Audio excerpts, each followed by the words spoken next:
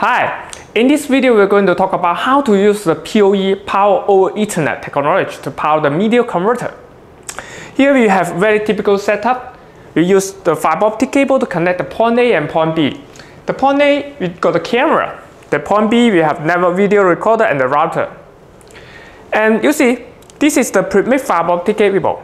We cannot connect this cable, this fiber optic cable directly to any of the IP device because like this one, it only can take in the Cat5e or Cat6 Ethernet cable. So in this case, we need to use this media converter. The media converter will convert the fiber optic signal to the electronic signal. We got another one just next to the camera, exactly the same. But you see, the one thing, we need the power source for this media converter, right?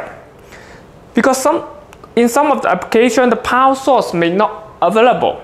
I mean, for example, if you need to place this media converter just outside of the building, there's no guarantee that we have got a power source just outside of the building. In this case, we're going to use the Power over Ethernet technology. You see, this is the copper cable. So we need to find a way to send the power through this router to the media converter. Then we can remove this power source. Now let's just remove this power source. So let's say we don't have power source outside of the building, but we still need to power this media converter.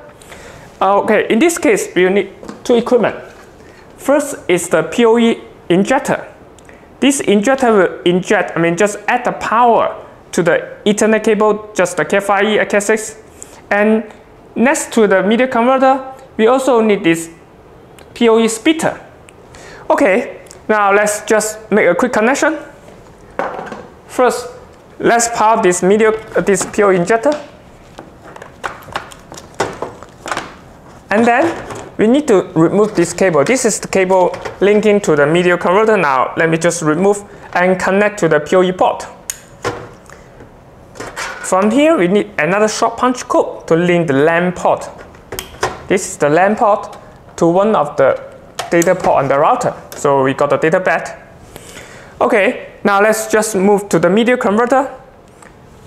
As you see, the media converter doesn't support PoE. Even we connect this one, we don't get the power because the power will be removed after that. In this case, we will need to have this PoE splitter. We need to connect the port to the PoE splitter. Once connecting, you can see we got the power. We get the power from this output, and this is DC 12 voltage. So that means we can power the media converter.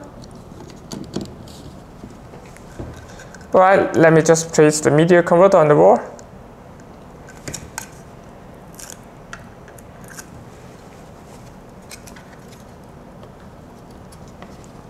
Okay, just get the cable manager. And now we still have another short punch code to connect this PoE splitter to the media converter. Now let's just wait for a while. You can see the camera's back on light. In this case, we just send the power next to the router to the media converter. And the maximum distance between the injector and the splitter is about 328 feet. It's quite round. So even there's some place you cannot get the power for a media converter, you still can use the PoE technology to send the power as well as the data to the media converter. It will be the same just for another side for the camera. And in this case, we don't need the power source available. We have removed this power source. Alright, that's all for today's video. If you have any question, please leave a comment section below. See you next time.